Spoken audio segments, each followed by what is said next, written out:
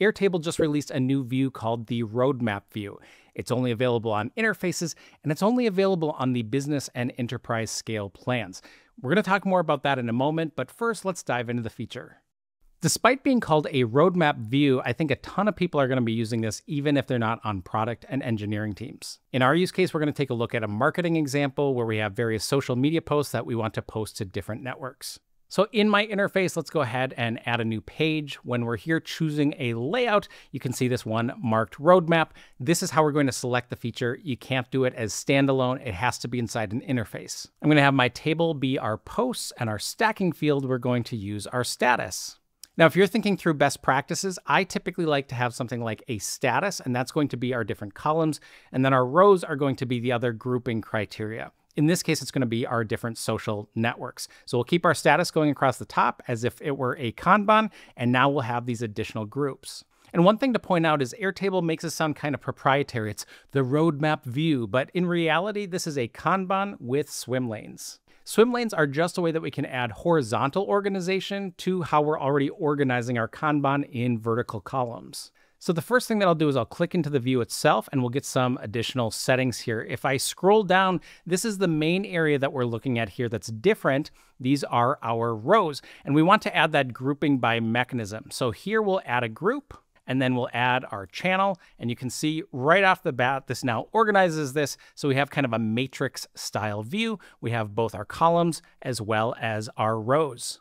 Now, if you want, you can actually add nested layers of grouping here. So maybe we have our campaign, and now we can actually have this nested underneath our groups. So it's kind of like the group by functionality that we have in other views, but here we have access to those vertical columns and then multiple group bys. And just for kicks, I added one more group here, and that option went away to add a group. So we have 3 different layers that we can group by. Now in our columns, we can toggle on or off to show empty columns. I typically keep this off so that we aren't going to show columns where we don't have data. But if you have some certain statuses that things need to move into and you don't have any cards there, that's where you'd want to have this feature on. What's interesting to me is we don't have that same feature in our rows. We can manually collapse one of these if we want, but it's not going to actually remove it from the display. Now, as you'd expect, we can make our cards a little bit more aesthetically pleasing. We have an image field here, and we could choose an image. Here's the reality of this, though, is when you're dealing both with horizontal and vertical data, this is going to get really long. Imagine I had 10 cards here in the Facebook and draft area. We'd have to be scrolling a long ways. So I typically would remove this from the image field. We have a use case internally where we manage our YouTube videos, and even though it would look really cool to have our thumbnails be able to be tracked here, that's something that it just takes valuable screen real estate. So I would take that out.